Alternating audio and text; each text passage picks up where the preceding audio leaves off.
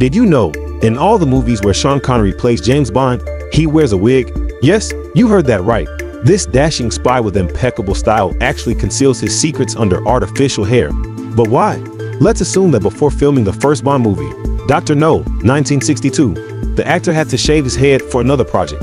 And there he was, Sean Connery, on screen for the first time, wearing a wig, ready to solve mysteries, battle villains, and capture the hearts of viewers.